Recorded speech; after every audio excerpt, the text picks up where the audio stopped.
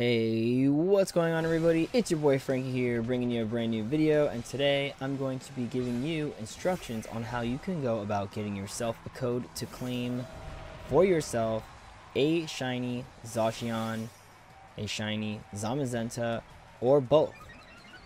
As first reported, it would be done in a giveaway style similar to how the Pokemon Center newsletter did with Dada Zarude and Shiny Celebi, but it seems like now we will be getting codes to download one or each of these Pokemon from their respective games by distribution of Shiny Zacian or Shiny Zamazenta, which will be given to players in Pokemon Sword and Shield if you pre-order Pokemon Brilliant Diamond, Shining Pearl, or the Brilliant Diamond and Shining Pearl double pack.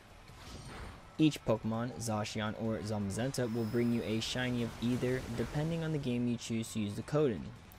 Of course, if you are playing Pokemon Sword, you will get a shiny Zacian, and if you are playing Pokemon Shield, you will get a shiny Zamazenta. We do not know the levels of these Pokemon, but if I had to guess, they would probably be given to us at level 70. If they'll be holding onto an item or not, still not sure.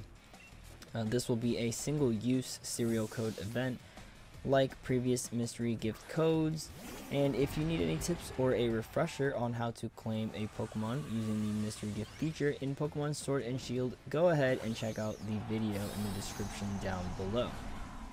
The dates that this event will be taking place will be from October 22nd to November 11th if you are claiming shiny Zacian, and from November 12th to November 27th if you are claiming shiny Zamazenta.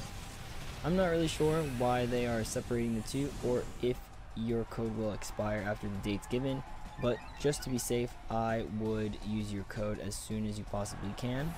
That way you don't risk missing out on this event. At the moment, these announcements have only been made for the following: Korea, Japan, and the United States. Of course, in the US through GameStop, and I'm not sure how they will be doing so in Korea or Japan. I'm going to go ahead and leave a few extra links in the description down below to some websites such as PokeJungle, PokeBeach, and Cerebi, where they will be updating news on the distribution of these two Pokemon as news comes out. Yeah, so those links will be in the description down below if you want to go ahead and check out those articles. Like I said, typically once they post them, they just go ahead and update them as news comes out. So if you want to go ahead and keep up with that, you can maybe like favorite it or something. And if more news comes out, of course, I'll update you guys as well. If you guys did enjoy today's video, don't forget to drop a like, comment, and subscribe for more content. Check out the links in my description down below.